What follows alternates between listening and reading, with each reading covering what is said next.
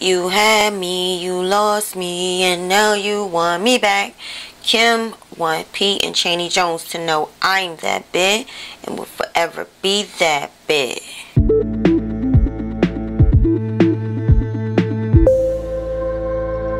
Spicy the topic, spicy the pandemic, unless you're giving me credit. What's up, spicy kings, spicy queens? I am Spicy AF. Over here we talk celebrity, political, spiritual, and real life drama. So if that's your flavor, hit the thumbs up to like this video. Kim is going through a breakup social media crisis. Miss Sex Appeal of the generations went to her Instagram and posted this. Take a look.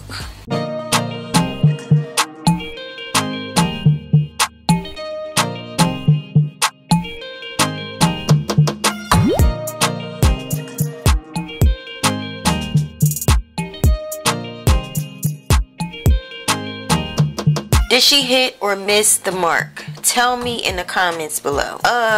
Kim, the caption says gym time, but at what point are you lifting the weights? I see sweat. I don't see any bench presses though. Nah, for real, Kim always deliver. But what is the message? Chaney replied, and here's what she had to say.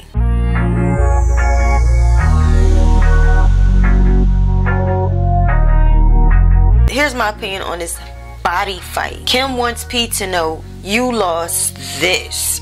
Kim wearing Kanye Yeezy boots want Kanye to know I can have you whenever I want you. Doesn't matter who you're with. And Chaney, there's only one sex icon. No matter what generation we're in, I win.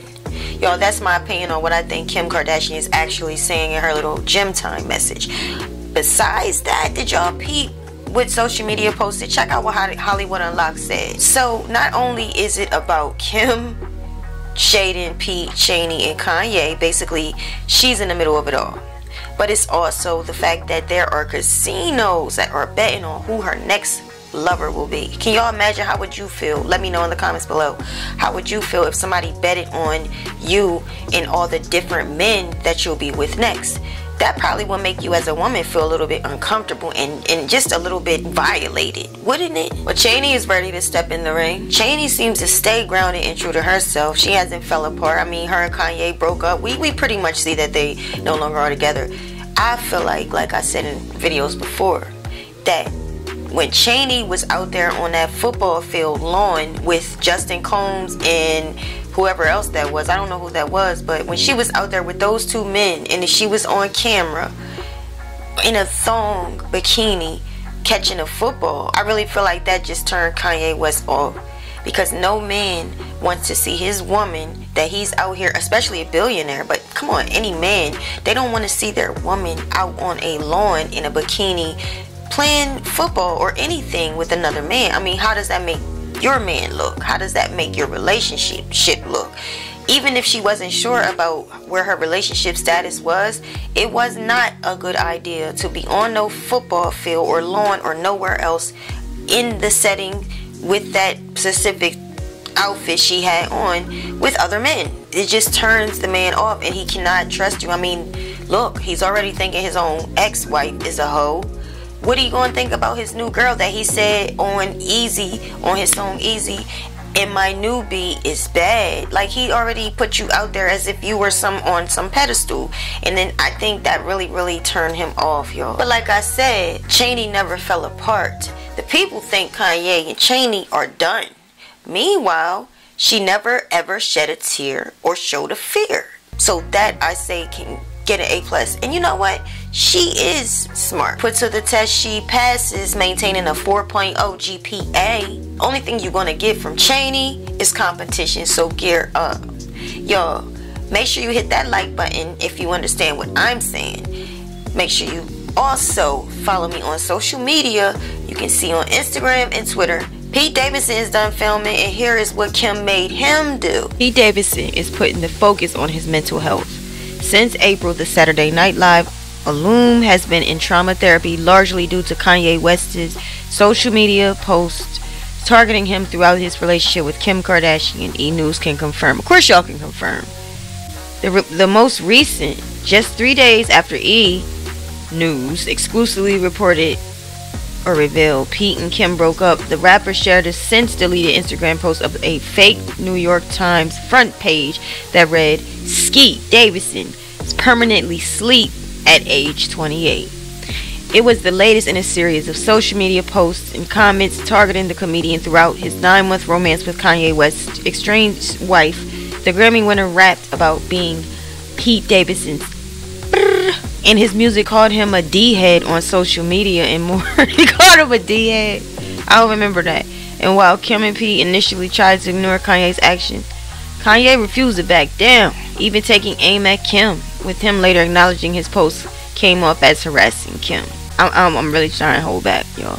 In March, Pete's best friend Dave Cyrus shared photos of a text exchange between Kanye and Pete, which showed Pete defending Kim in Kanye's post. "Kim is literally the best mother I've ever met," Pete wrote in part of the text.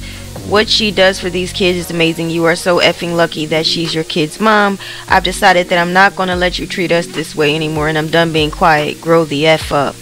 Kanye responded to the text exchange in a video message. "Okay, the boyfriend texts me, antagonizing me, bragging about being in bed with my wife," he said in a since deleted Instagram clip. "I'm like, well, who's watching my children if he's texting me bragging about being in bed with my wife?" However, a source familiar with the situation told E! News Pete had had enough. He didn't mind when Kanye was coming after him, the insider said. He's not letting that happen anymore. He's no longer staying silent. I'm about to say this. It ain't your kids. It ain't his kid. Okay, back to the regular scheduled program. Not sure if space will work, as the author of this article put it, because space is really what made the passion fizzle out and the reason, one of the contributing factors to why they're no longer together, so they say. My thing is this: Kim, I do peep how you posting those Yeezys and you keep supporting Kanye. Now that the breakup with you and Pete is in effect and official, so does that GPA 4.0 mind manipulation psychologist professional CHANEY Jones. And all I'm also saying is, don't be playing with Kanye, using Kanye to make Pete jealous and leading him to believe that there's a future reconciliation if there really is not one. You're in the middle of it, Kim. You are the main character. You are the actress. You're the one. You have the ball in your hands and you are throwing it around to win. But I don't like that, because Pete, so-called, is in trauma therapy and blaming Kanye when it's really you. Had you not let those things happen when Kanye was screaming this and that about his kid, had the mother of the children put her foot down and say, this is not something I'm going to tolerate, have that removed immediately or be gone. Two things you would have had now. You would have had Pete because you stood your ground, and you also would not have it be Kanye's fault when it's really not. You have to put your foot down. You're in the relationship with that man. Ain't no way it was ever okay for Pete to have a 10-year-old little girl on his lap. That don't go.